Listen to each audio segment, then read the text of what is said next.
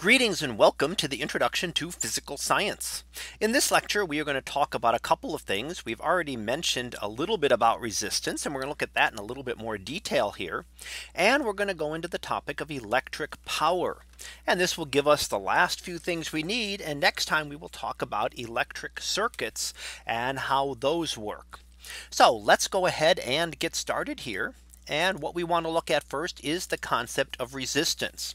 So resistance is the resistance to the flow of electricity. So some things have a very low resistance, and those would be objects like metals. Other objects have a very high resistance, and we call those insulators, things that do not easily allow electricity to flow. So things like rubbers and plastics generally resist the flow of electricity and serve as good insulators. Now, the resistance of an object, in this case, we're looking at a cylindrical object, which would be like a wire, is proportional to two things. It's proportional to its length and inversely proportional to its area. Now, remember that if resistance is proportional to length, that means the length increases, then the resistance increases. And also resistance is inversely proportional to the area. That means 1 divided by the area.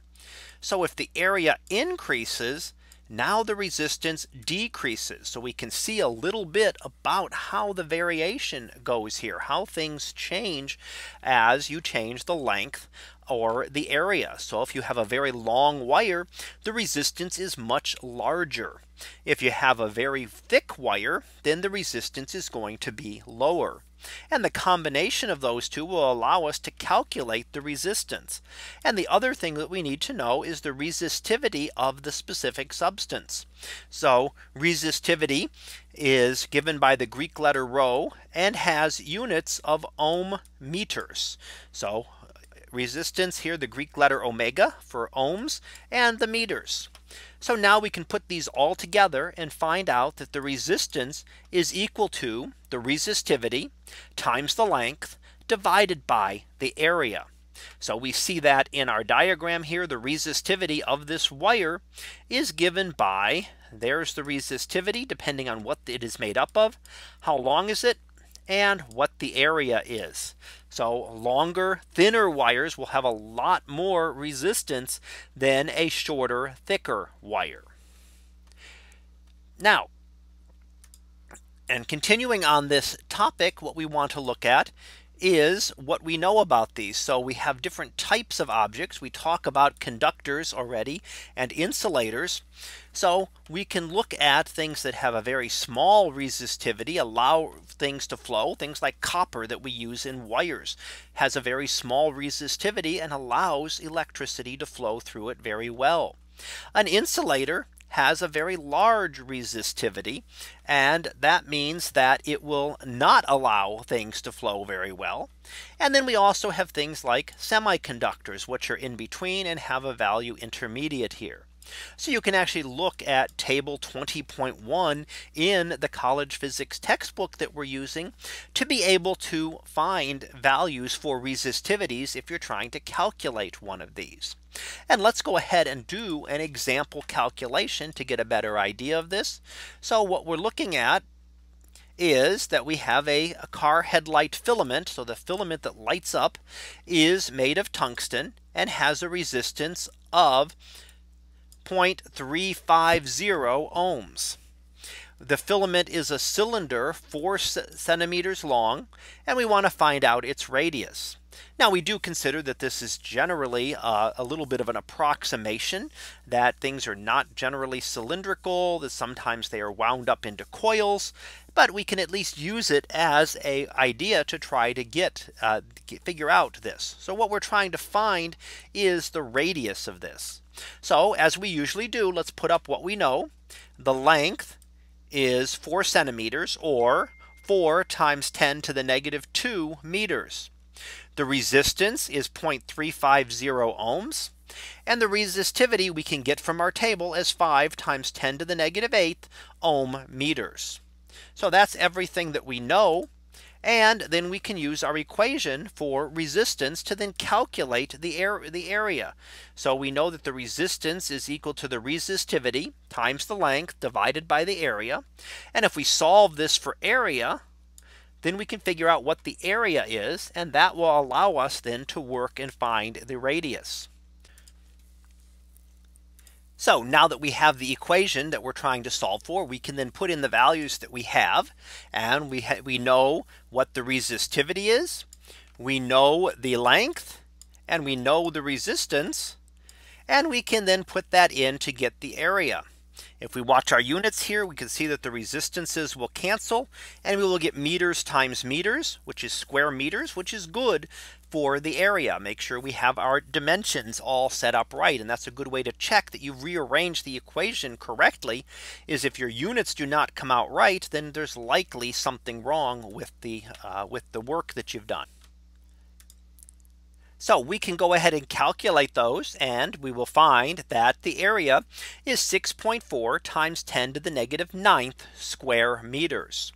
So that's our area, but we're not done, because we're not looking for the area. We're looking for the radius. Now the radius of a cylinder, we're looking at the cross-sectional area, and that is a circle. And we know that that area is given by pi r squared, and that we can go back and calculate and rearrange this for r and find that r is equal to the square root of a divided by pi.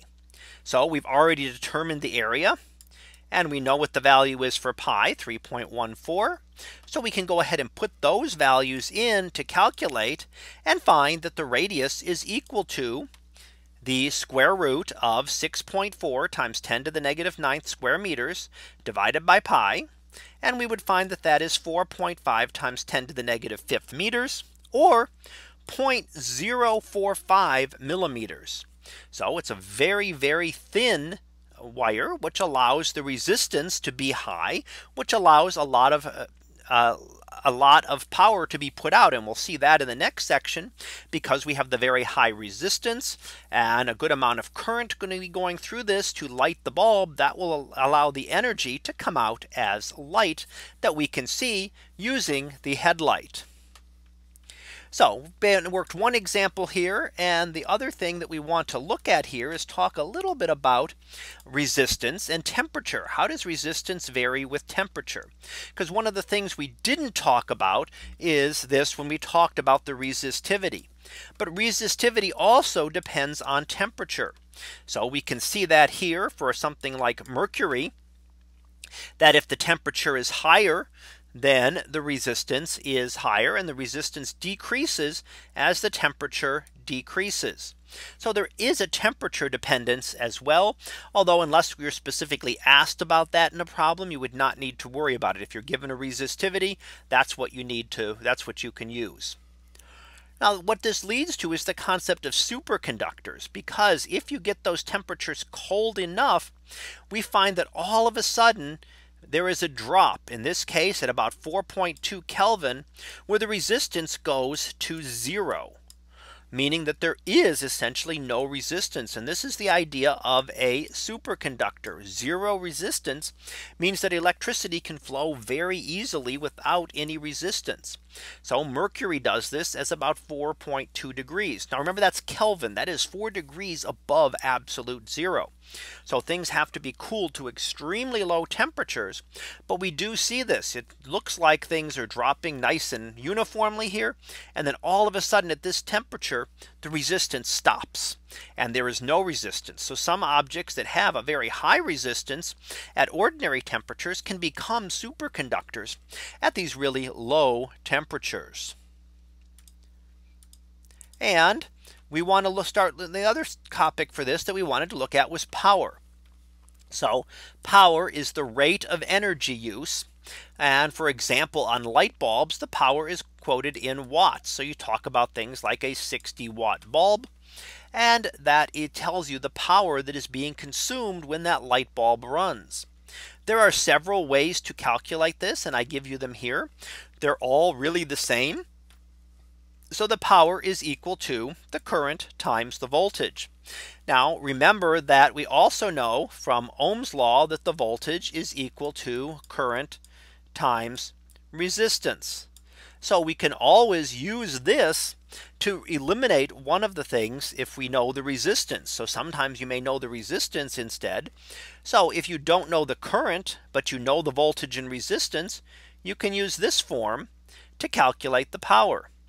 If you don't know the voltage, but are given the current and the resistance, you can use this form. And of course, you could always use Ohm's law to determine what you don't know. So if you need to determine the current, you could figure that out and use the first one. All of these are exactly the same, just rearranged and using Ohm's law. So let's go ahead and look at an example for calculating power. So we have an example here where we have an automobile headlight, which has a current of 2.5 amps when 12 volts is applied. And the cold resistance, so when it starts, is 3.5. Remember, or 0.35 ohms. Remember that this does change and does have a temperature dependence, so it will increase as the temperature increases. So we are going to look for three things. We're looking for power when it's hot and when it's cold. And we are going to look for the current being drawn when it is cold. So what is the initial amount of current being drawn? We know when it's hot, once it's running, that it's a current of 2.5 amps. But how much current does it take to get it started? So let's go ahead and start, and we'll look first at calculating the power when it is hot. So we know when this is running that it has a current of 2.5 amps and a voltage of 12 volts. And that gives us 30 watts. That would be when the lamp is hot, when it's running. However, it will be different when we look at it cold. And when we look at it cold, we have to use the resistance, because this is the resistance when it is cold. So we're going to need that. And now we need to use a different version of the equation. We don't know the current when it's cold, but the voltage is always 12 volts.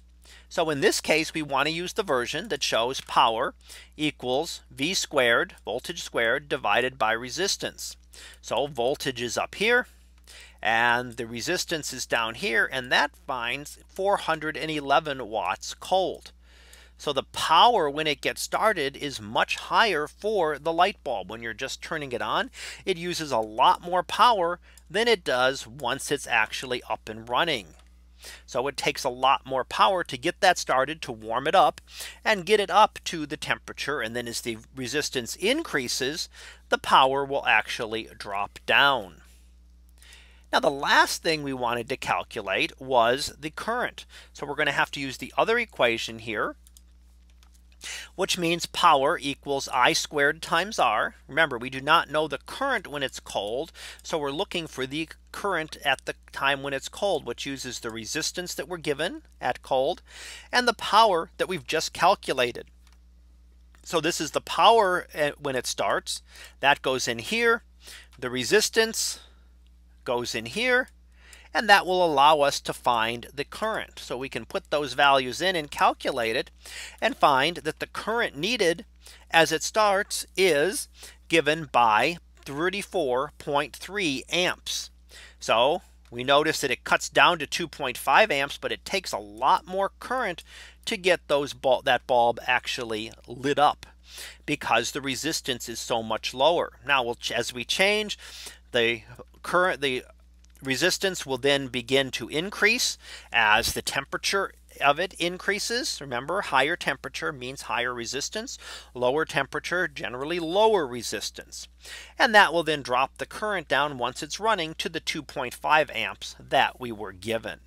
So we get to do one equation, one problem here that got you a chance to use all three versions of power at once. So we'll get to use all three of those power equations.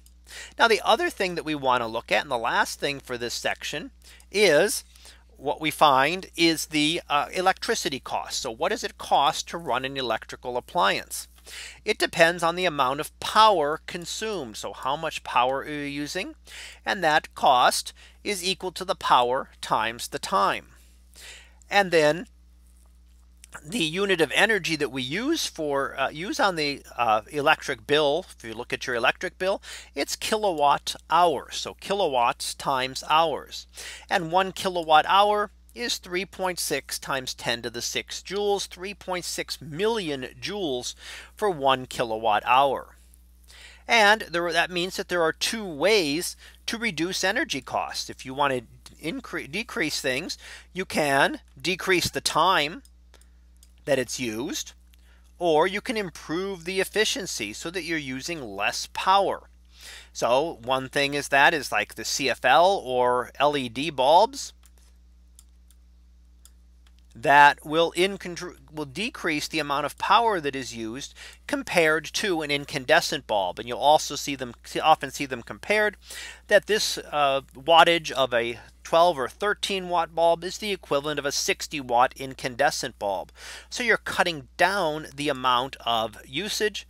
And the other way, of course, to do that is to not to run something as long. Turning things off will also reduce the time that you're using it, which will also reduce energy costs.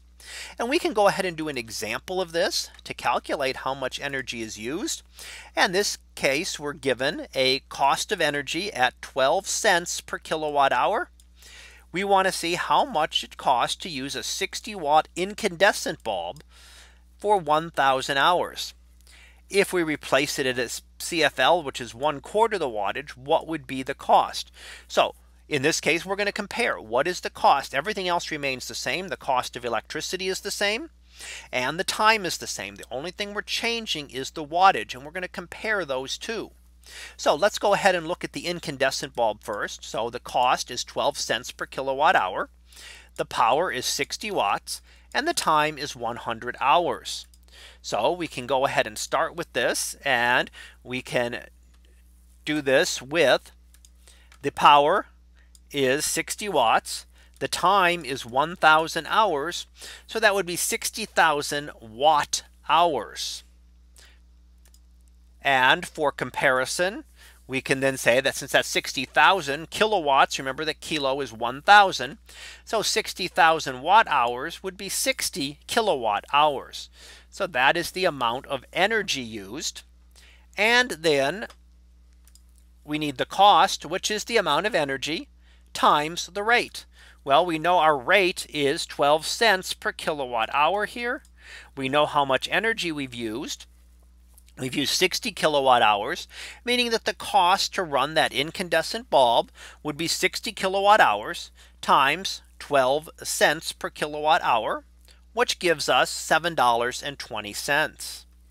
Now we can compare that with the CFL, which is 1/4 of the wattage, and it's going to be 1/4 the cost. Now you can go through the same calculation if you wish by putting this in as 15 watts and do the exact same calculation. But since we're only changing one thing, that's what's going to change. And we will find that then the cost of the CFL for 1,000 hours is $1.80 versus $7.20 for a standard incandescent bulb. Now the difference with this is that things like CFLs and LED bulbs are more efficient at putting out light that we can see. If you put your hand by one, you will not feel near the heat that you feel for a standard incandescent bulb. You will see how much hotter those are. And that's because an incandescent bulb puts out a lot of energy in the infrared portion of the spectrum. So why is it not efficient? Well, we can't see a lot of the energy that it's putting out. So it does put out some, it does work, but it's not very efficient for the kind of things that we were using it for.